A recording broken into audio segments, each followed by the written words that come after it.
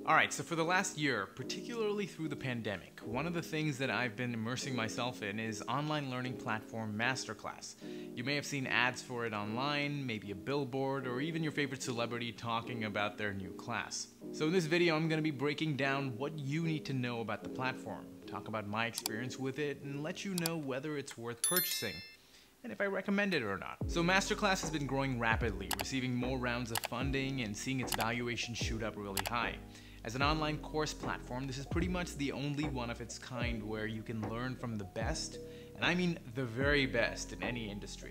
Want to learn about film from Martin Scorsese, or cooking from Gordon Ramsay, or chess from Garry Kasparov?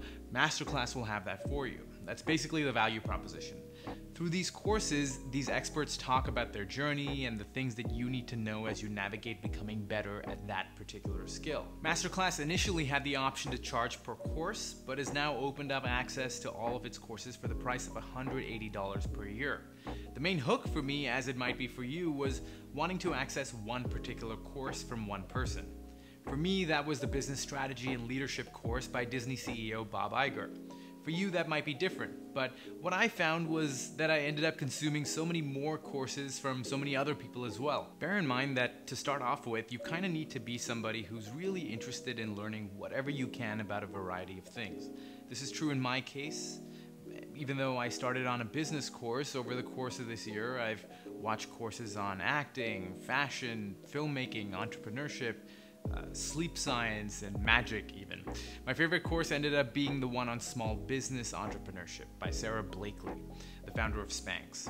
She really shared some practical tips and broke down the process of moving from an idea to a successful business, all while using her own personal examples. I've even condensed some key points that she shared into my own notebook so that I can refer back to them later. Most of the courses on here will also give you a downloadable workbook that you can use after your membership runs out as well.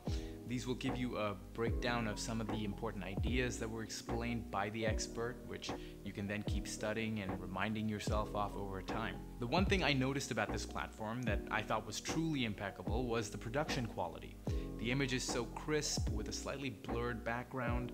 The insert cards help divide the lessons up into sub-chapters so it's easily digestible, and it just makes you want to keep watching more because of how great it looks. Now you might be thinking, okay, Vihan, I hear what you're saying, but I'm not really going to become an expert just by watching a course. And that's true, you're not. It's virtually impossible to become a great tennis player just by watching Serena Williams on MasterClass. You have to go out there and hit tennis balls for years and years before you become reasonably good. But what this platform does is it gives you access to these experts who have credibility and know what they're talking about. I've always believed in standing on the shoulders of giants and learning from those who have done it before you. Honestly, each course is going to be very different. The structure that each instructor creates varies greatly. Some of them will give you more practical step-by-step approach to the subject, and some others will, be more like a high-level discussion about ideas and thoughts. So really experiment with a few to see which ones work for you. For instance, I've noticed that there was a significant difference between the way that Gordon Ramsay structured his course and the way that Wolfgang Puck structured his course. And you might just prefer one over the other. What MasterClass does is it gives you perspective and a supportive voice to know that it is possible to learn the basics and hone your craft over time. One of the only other platforms that does this is Skillshare, which you've probably seen many of your favorite YouTubers talk about. The primary difference is that the courses on Skillshare are not taught by world-renowned experts, as MasterClass has. One of the primary value points of MasterClass that I found is that it really does bridge the gap between entertainment and education. It's obviously entertaining to watch some of your favorite people talk about their craft and share tips and advice for 2 to 4 hours, but there's a lot that can be learned from them. I've always thought that one of the keys to long-term growth is to choose education over entertainment. So when you're home in the evening after a long day of work, instead of tuning your mind out for hours watching Netflix, maybe you could pick up a book that could show you how to start that business, or improve your finances, or learn that skill. Somehow, something like MasterClass makes that switch seem much more doable. Even if you don't have a lot of time during the day, you can even listen to the courses while you're commuting to work or before you go to bed. I generally watch a lot of the courses while I'm doing my cardio at the gym. There are new courses and instructors released on the platform every month, so there's likely going to be a bunch of courses that will appeal to you. Now, having said all of that, is MasterClass worth its $180 a year price tag? In my case, it really was. Whether it is for you depends on how much value you are willing to extract from it.